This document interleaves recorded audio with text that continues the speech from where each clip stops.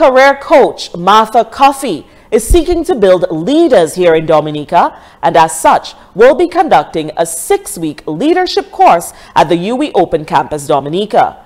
The course, titled Developing Leadership Presence, offers participants a more personal journey into their own leadership roles, and they will experience the process of what it means to step up, speak, and connect with those who may not be known to them.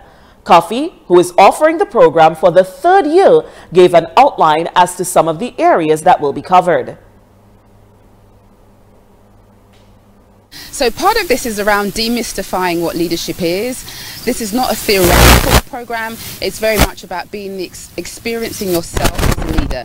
So people get to understand themselves more. So self-awareness is a real key component of this program, and with that self-awareness, people understand their values. They also understand what makes themselves powerful as a leader, and they'll also get feedback from their peers and colleagues on the program. And that's a really important part, because often leaders are very isolated and unsupported, and this is a safe environment where you'll get feedback, you'll expand your range as a leader, because it's not often that we get opportunities to really learn how to grow and to identify your developmental needs as well.